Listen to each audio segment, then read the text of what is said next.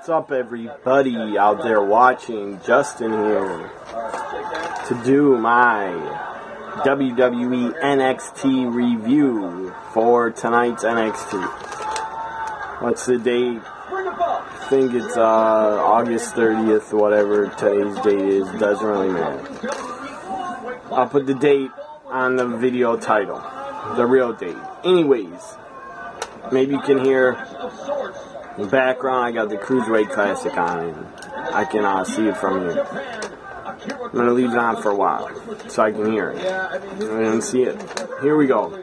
NXT review. This is the first NXT taping after they taped a few matches in Brooklyn for NXT TV last week. But they're back at Full Sail doing their tapings. Up first, we had a doctor backstage talking to William Regal, saying basically Samoa Joe cannot compete, he's injured, and the doctor tells Regal, who Regal is the GM of NXT, doctor tells him he will not clear Samoa Joe to wrestle or compete anytime soon. So up first, we had the perfect 10, Ty Dillinger. The guy is super over with Full Sail, very over in NXT is Ty Dillinger, the perfect 10, taking on Buddy Murphy. Found out from Twitter, a couple friends of mine on Twitter, that Buddy Murphy's actually married to Alexa Bliss. I think they're married. I don't know if that's true, but it probably is true. So, Buddy Murphy, you lucky son of a bitch. You are a lucky man to be with Alexa Bliss. Anyways, Ty Dillinger, Buddy Murphy have a pretty good, entertaining match. Ty Dillinger wins. There were a lot of chants during this match. When Buddy Murphy got in the ring, there were chants of 1, you're a 1, you're a 1. Funny chants like that. And there were 10 chants at Ty Dillinger, he's a 10, stuff like that.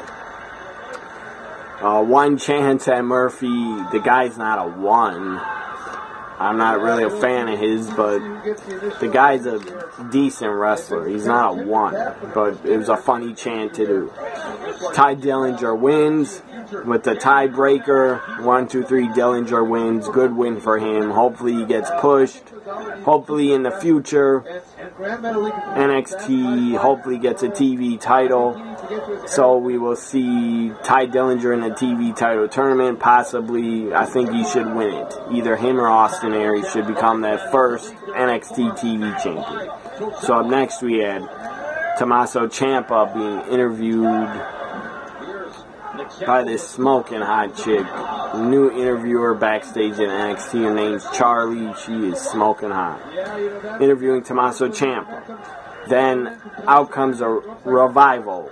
They attack Ciampa, take him out to the arena, keep attacking him, keep beating him down. Then the Revival throws him on the commentary's table, keep beating him down. Then they get in the ring and attack Ciampa, keep beating him down.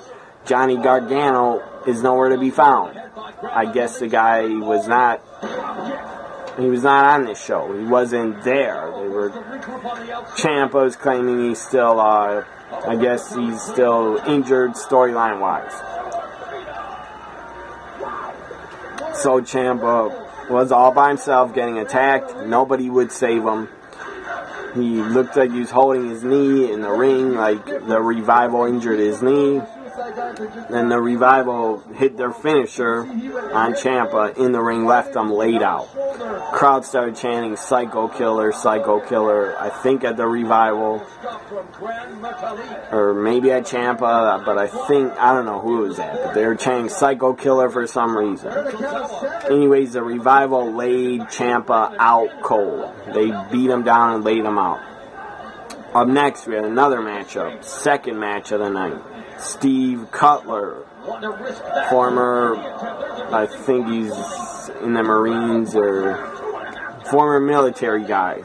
I'm sure he's a tough guy because he was in the military. Steve Cutler taking on Kenneth Crawford. Kenneth Crawford pretty good talent. What I've seen of him, the guy looked pretty damn good today. Steve Cutler wins. I wanted Kenneth Crawford to win, but who really cares?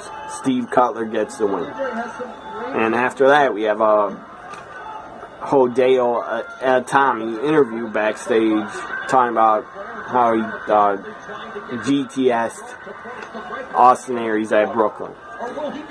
Then up next we have another match, third match of the show. No Way Jose comes out, gets a pretty great reaction. He's super over with Full Sail. No Way Jose really over. I don't think he'll be over on the, I don't know if he'll be over on the main roster, but if he goes to the main roster next year, gets drafted, I think Vince McMahon would bury the guy. That's just my opinion. But maybe No Way Jose could get himself over with the fans on the main roster organically, like the New Day got over. I mean, the New Day was not cheered when they first got together. They were making a lot of jokes. They were having fun, joking around, doing crazy promos, and then they eventually got very over with the fans. I mean, I was a fan of the New Day. Before they were really cheered, I was a fan of theirs. So, maybe No Way Jose could get himself over like the New Day did.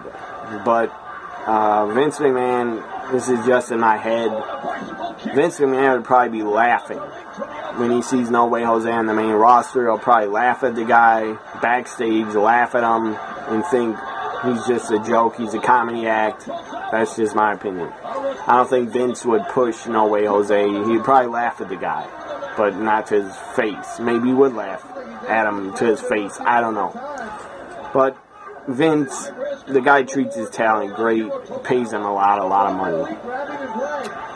So, No Way Jose taking on Angelo Dawkins.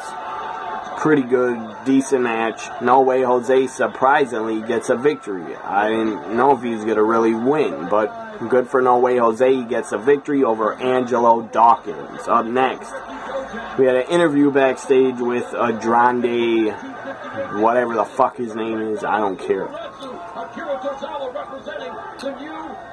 Andrade gets interviewed, nobody cared. Then Austin Aries showed up. That was entertaining. Austin Aries got on the mic and said, "You lost, Andrade. You lost at TakeOver. I won. Why am I not being highlighted on NXT? Why don't I have a match tonight? Why are you getting interviewed and the greatest man that ever lived is not getting interviewed? I don't know why." Aries, my opinion, the guy's 1,000 times better than Andrade. Andrade, you can go away and leave NXT because nobody cares about you or your character, or whatever your character is. So, pretty entertaining. It was a good thing that Austin Aries interrupted Andrade's interview. And if I'm not saying his name right, Andrade, I don't care if I'm not saying it right. Austin Aries, damn entertaining. The other guy that was there in his interview, not entertaining. He's a good wrestler, but the guy's not entertaining. He has zero charisma, zero personality. Next, women's action. It was about time we got a women's match. It was pretty late in the show. Liv Morgan comes out with her crazy theme music. I love her theme music. It's pretty awesome. Liv Morgan comes out, and she's all hyped up. She's always hyped up, dancing around the ring, jumping on the ropes when she gets in the ring. Liv Morgan taking on Aaliyah. Aaliyah has a pretty great look. She's pretty damn attractive. Aaliyah was highlighted on the WWE Network series Breaking Ground. Aaliyah's got much better from what I saw of her last year on Breaking Ground. Aaliyah's really improved. Her look is better than it was last year. She's improved a lot. I don't think she'll ever really be pushed to being NXT champion. I don't know if Liv Morgan will also ever be pushed to be NXT Women's Champion. But anyways, good, decent women's match. It wasn't good or great. It was decent. I like Liv Morgan. I like Aaliyah, but I don't see Aaliyah really ever getting pushed to be a women's champion. Liv Morgan, I don't know if she could ever be a women's champion. Doesn't really matter. She's pretty over with the NXT crowd. Liv Morgan wins. Neither of these women would challenge Asuka. Neither of them could beat Asuka. In my opinion, Aaliyah and Liv Morgan are not ready to challenge Asuka for the women's title. Asuka would destroy them and tap them out within 5 minutes or within a minute. I don't know who's going to challenge Asuka. Everybody on the women's roster right now, I don't see anybody defeating Asuka for the women's title. She'll probably hold it into 2017. Up next, we have a No Way Jose promo backstage. He was excited. He was happy because he got the victory earlier over Angelo Dawkins. Bobby Roode comes in the interview, interrupts, stares at No Way Jose like, "You look nuts, who the hell are you?" And Roode just stares at him, says something about his head or nice head of hair or something like that. And then Bobby Roode shows up for like 10-20 seconds and just leaves. It was pretty glorious. It was awesome. Great to see Bobby Roode. Now, the final segment of NXT was the new NXT champion.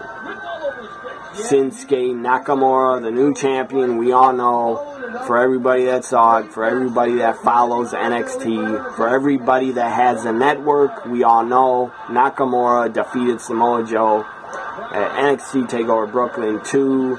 Nakamura, the new NXT champion. It was fucking awesome. The match was great. And Nakamura is the new champion. He comes out, has an epic entrance as always, gets on the mic, tries to talk. The crowd is chanting, doing a lot of chants. The crowd is very loud, doing Nakamura chants, Nakamura. And then they start chanting, "You deserve it, you deserve it." Yes, Nakamura definitely deserves to be a champion in the NXT and WWE. Just like they're chanting Monday night at Kevin Owens, "You deserve it, you deserve it." That was awesome. Great way to end Monday Night Raw.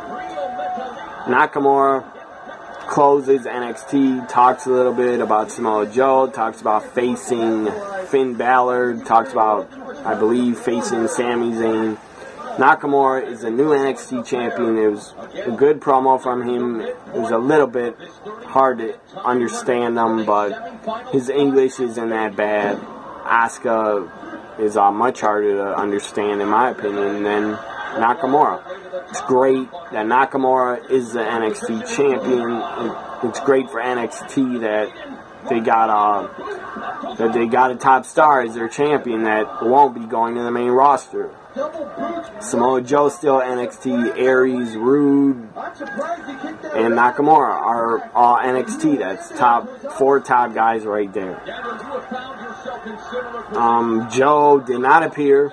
Samoa Joe did not appear tonight, but I guarantee you, I'm not going to give a spoiler here, but I guarantee you Samoa Joe will be back soon.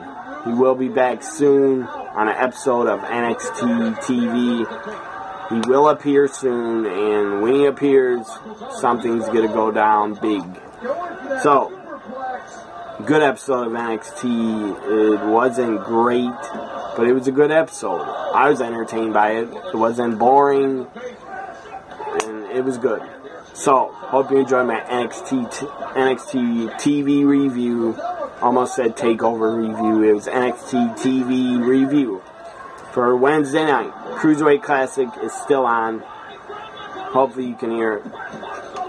Great commentary as always from Mauro Ranallo and Daniel Bryan. They work great together. They call the Cruiserweight Classic matches. They call them very good. Hope you enjoyed my NXT TV review. Follow me on Twitter at TNA WWE Guy. Crowd is going insane because this match is pretty damn insane and very good on the Cruiserweight Classic, the opening match after NXT. So, Follow me on Twitter at TNA WWE Guy and at NXT WWE Guy also. Subscribe to my YouTube, like my videos, comment on my videos, watch my old videos, watch all my playlists. Bye for now, everybody.